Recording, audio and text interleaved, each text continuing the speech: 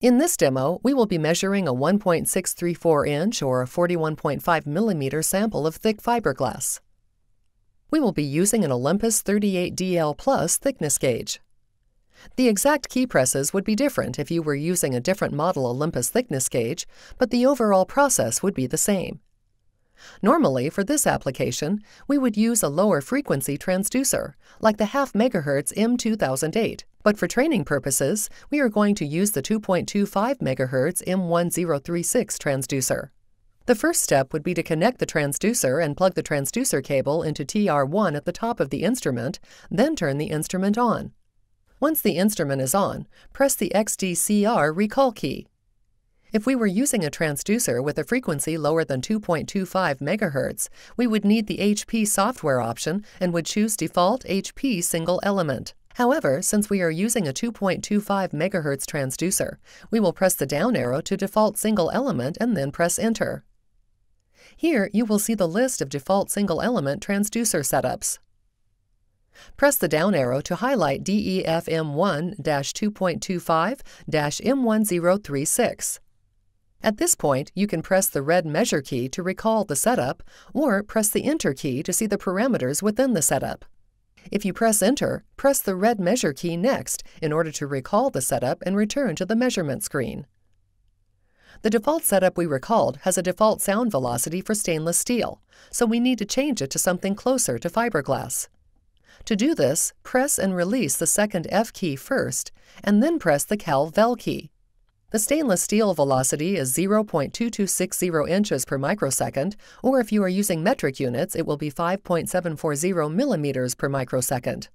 Use the arrow keys to change this value to the approximate sound velocity for fiberglass, which is 0.108 inches per microsecond, or if you are using metric units, it will be 2.743 millimeters per microsecond.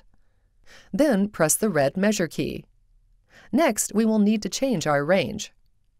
Currently, the range is set to 0.5 inch. If you are using metric units, it will be set to 10 millimeters. Given the thickness of our sample, we will not be able to see the back wall on screen since the range is currently set too low. To change the range, keep pressing the blue range key until the bottom right side of the screen displays 3.00. If you are using metric units, it will be set to 50.0. Now, since we changed the velocity to be close to fiberglass and we adjusted our range appropriately, we now have a rough idea of where the back wall echo should appear. Given the thickness of the part, the back wall echo should appear to the right of the center of the screen. We can now apply couplant to the part and couple the transducer onto the sample. We start to get a reading. However, it does not appear to be correct.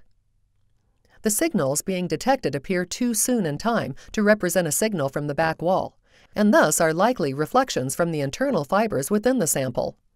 You can attempt to locate the back wall echo by adding couplant to your finger and touching the back side of the sample opposite the transducer. The true back wall echo would be dampened slightly by your finger, while the internal reflections would be unaffected. This can be seen from the signal circled in red.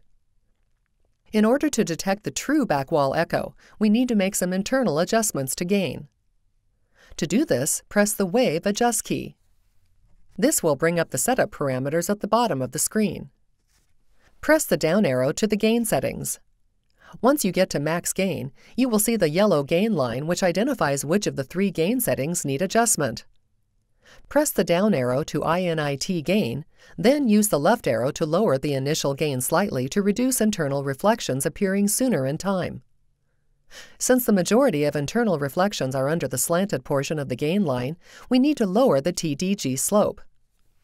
Press the down arrow to TDG slope, then use the left arrow to lower the slope until the gauge stops detecting the internal reflections and instead detects the true back wall echo. Lastly, we will make a slight adjustment to the max gain. Press the up arrow twice to max gain, then use the right arrow to increase the max gain slightly to further amplify the true back wall echo. The gauge is now detecting the true back wall echo, and the signal is strong in amplitude. At this point, it is a good idea to check multiple spots on the sample to make sure no further adjustments are needed. If you can successfully measure the back wall echo on multiple spots on the sample, then no further adjustments are needed, and we can go ahead and calibrate. For best accuracy, we would calibrate using 2 samples of the same material with known thicknesses representing our minimum and maximum thickness. For this demo, we only have 1 sample, so we will perform a single-point velocity calibration.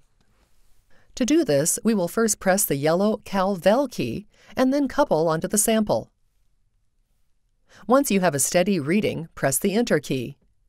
Then use the arrow keys to change the value to 1.634 inches or 41.5 millimeters. Then press the red measure key. You'll notice variations in thickness when measuring from point to point on the same sample. This was discussed in previous slides and is caused by variations in the ratio of fiber to resin within the sample, which in turn causes changes in the time of flight measurement and thus the thickness reading.